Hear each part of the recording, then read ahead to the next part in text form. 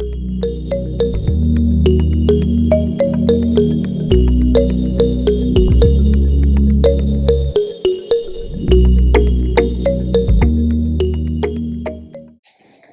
disclaimer, we're flatmates here at Trinity Hall, and so we're considered a familial unit, and that's why we're not wearing masks.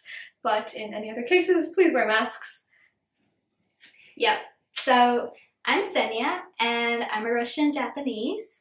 I'm Anata, and I'm from Germany and Thailand. And as first-year students in the dual BA, we're here to just offer our perspective and hopefully some helpful advice on the application process, which we finished like about a year ago. Alright, so moving on to our course, History of Art and Architecture. So this is what we're basically studying the first 2 years in Trinity. And then in our second year, we will decide what we want to focus on in Columbia. So you have 3 choices: art history and visual arts, where you get to hands-on create something and yeah, have fun with that. And the third option is history and theory of architecture. Disclaimer though, you don't actually like have an architectural training, so yeah, it's just theory. So for the moment, at Trinity here, we're enrolled in essentially the same modules as any other single honors history of art and architecture student would be. So that's primarily one major introductory course to the history of art and architecture that ranges all the way from classical antiquity through Irish medieval art, the Italian Renaissance, and then later on I think we'll be getting to 20th century modernism and even beyond. Yeah. And that's supplemented then by about 3 more smaller modules, which are kind of designed to give us the skills of art history. So that means how to read and also write our own academic texts, how to analyze works of art and architecture, and also introduces us to some of the schools of thought that are sort of informing discourse in the discipline at the moment. Yeah. Alright, so we also need to take languages. It's required for the Columbia Core. And I'm taking the beginner's Italian and Anata's taking intermediate German. And it's better to take it actually in your first year. So when you actually move on to Columbia, you get a more diverse choice of other courses that you can take and focus on. Just tick off all the boxes for the core as soon as you can. Yeah. So at the moment, all our classes are taking place online, and it's a mix of asynchronous, so pre-recorded lectures, which we can watch whenever we want to, really, and then synchronous live tutorials, where we get to interact with our professors and other classmates directly. That's a group of about 15 or so people, all the other single honor students from Trinity. So it's always the same group, and we do get to, have some exchange with the professors, so that's nice. In total, I would say that adds up to about 10 teaching hours every week. Of course, in addition to independent work you spend doing preparatory readings or assignments, writing essays and such. Speaking of. So, moving on to assessments. Usually the professors would ask you to write from 500 to 2,000 words, and that would be 2-3 essays per module, which would be assessed 30 to 50% of your overall grade. Yeah, so that's referred to in Trinity terms as continuous assessment, only because it's not exam-based. You turn it in throughout the course of the semester. Yeah, something I would say that maybe I wasn't quite expecting for university work is that it's very independent, those assessments. You get the prompt, the initial essay title, and that's about it. Like, we don't reference them in our tutorials at all. You're just expected to work on them in your own time. So that is very different than most school systems, I would say. Also, the subjects are quite broad usually. You have a lot of choice as to what you write about, which is nice, but it can also be pretty intimidating when they just say, choose a work of art and write about the process involved in creating it, and that's all you get. Yeah. That being said though, a lot of lecturers emphasize that they're very much willing to provide answers or any other further support you need if you reach out to them and email them. They're available for that extra help, but they're not going to give it to you unprompted. So, you need to show initiative and seeking out further help. Alright, so your essay. The first thing I would say that you've probably already noticed is that it's quite a bit longer than both European and US style essays. So you have that extra space. Try to develop your ideas effectively and not just fill it with random other information.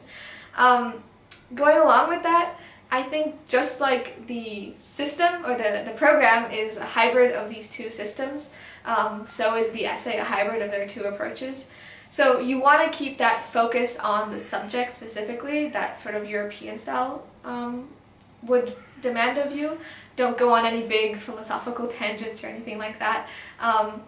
But then also, along kind of in the US vein of things, show a bit more of your personal background in relation to these subjects, rather than just, listing qualifications as you might do for a European essay. So, like, for instance, we had like international backgrounds and we mentioned that, but even if you don't have, make sure to show that you're interested in like the diverse international aspect of this program, because this program really emphasizes on the internationality. Yes, it's definitely important to mention. What else? Oh, yes, if you are blanking and if you don't have any ideas or need some inspiration, I think it's a really good idea to check out the program descriptions for not only what you'll find on the dual BA website, because that can be quite brief, but actually go to Trinity and to Columbia's own websites, where they'll have a listing for the courses which you'll be enrolled with. And there, the way I used that was I kind of looked for keywords or phrases that they really seem to emphasize to get an idea for maybe what types of ideas they're really drawn to, and use those in my writing. Another really good thing to do is to look at the websites really closely. Like, do your research. Is there like a project that interests you, or maybe like a professor you really like, or maybe you'd like to do like some summer program in Colombia. Like what I did, I was really interested in a project called Drawn to the Page, which was done by Trinity, and I made sure to like talk about it and like give my own ideas on the topic. So I definitely recommend doing that. Yeah, both universities really pride themselves on having like a really wide artistic sort of communal outreach too, beyond just the program and the teaching they offer themselves. So show that you're interested in that and that you would make use of those opportunities. That can be really helpful. Another thing that's good to mention is careers. Yes, definitely. Make sure to mention a career path. It can be a long-term goal. Doesn't have to be anything specific. We both said we're interested in being curators, but like, who knows who we'll actually become. So just have something in mind and you'll be good. Yeah, show that you have some sort of purpose in doing this. The other thing I would really like to highlight is don't be intimidated if you feel like, especially with a subject like art history that's a bit more obscure, you don't really feel qualified to talk about it yet. Neither of us had taken a proper art history class before applying, and that's okay. You're not supposed to be an expert yet, that's why you're applying right now. The way I kind of handled that in my writing was I tried to discuss transferable skills that I developed in classes other than art history. So for example, I felt like the literature analysis I was doing in English was quite similar to how you might analyze a painting too, or historical investigations and the practices I was developing in history could be used again to analyze the story of a painting. So find ways to relate the general ideas of art history, even if you haven't studied them specifically yet, to your background. But even if you don't include all of that in your essay, which you shouldn't, everything else can go into your resume. So, for instance, I directed a school play and I included that information. Even if it has nothing to do with art history, it shows like stuff like leadership, which they really value. And also volunteering experience, like in a museum or something, would be nice. For example, like Anata also... I talked about, I was really involved in dance at school, and I gave a TED Talk at one point, neither of which is directly related to art history. That shows like really good skills. Yeah. Which is what's really valued. Exactly. So. And you might not be able to fit that all in your essay, so use your resume as a place to supplement all of that. Yeah. And after you do that, make sure to have someone look through all of your essay and resume and writings. Like, even if you're a great writer, and I'm sure you are, just have someone look at it, like 1 or 2 or 3 people, someone you trust, and honestly, like, it's worth it. Alright, so the last stage of the process is the interview, which if you get invited to do, congrats!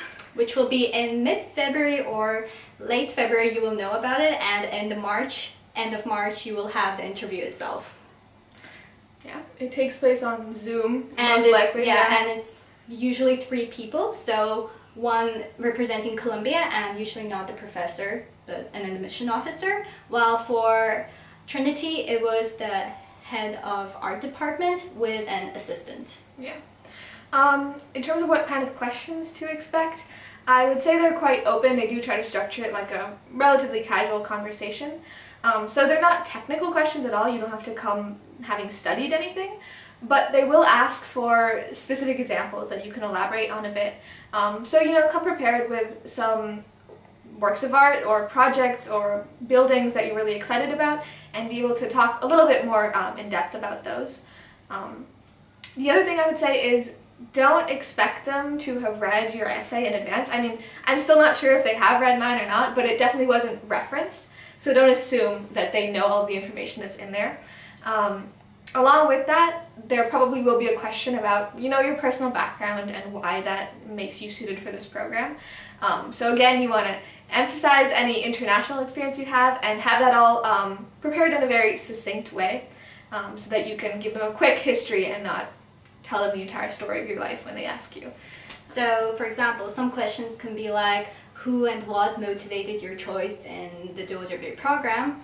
And I answered my dad, because he's a really big role model, and I just got a bit into it and show like my personality, which was something that they were looking for. Another question would be like... yeah, one that I really remembered was the Columbia admissions officer asked me what I would add to the Columbia core curriculum if I had the choice to. So no, do your research on the schools, because I honestly didn't know exactly what was part of the Columbia core curriculum. So be better prepared than I was. Do your research, yeah. And then some general tips for interviews, I would say. Yeah, make sure to look at the camera. Like, I know it might be weird to stare like at that little dot over there, but do it. Yep. We often forget. World. Yeah. Also, it's quite short. I think both of us were under 30 minutes. So it's not a big ordeal. Don't stress too much. It's pretty casual, actually. Yeah. And with that, take your time, I would say. Yes, take your time. Don't rush. It's better to take a pause and think through what you're saying before like rushing through and then regretting like blabbling everything. Yeah. Try to project, you know, excitement and confidence too.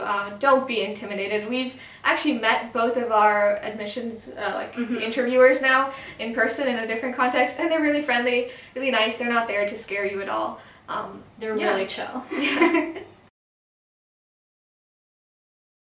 So why did we choose the dual BA? Well, I really wanted to do something unusual. As an international student, I wanted to continue it and like see how far I can go, basically. Yeah, and for me, as someone who considered both the European and the US systems and was really torn between them, this was great because I didn't really have to choose. It really is the best of both worlds. You get to do both.